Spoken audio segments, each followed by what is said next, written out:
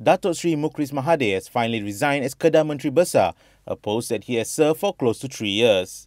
He was chosen by Barisan Nasional as the Mentri Besar following the ruling coalition's victory in the general election, which saw them taking back Kedah from the opposition.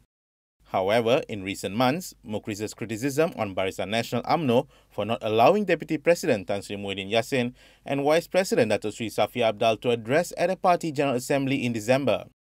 At a press conference on Wednesday, Mukhriz said his resignation would take effect immediately. He said he made the decision to resign as he had lost the majority support of assemblymen in the state legislative. Mukhriz said he had informed the Kedah Regency Council of his resignation on Tuesday. He said, quote, "I feel a heavy burden lifted off my shoulders," unquote.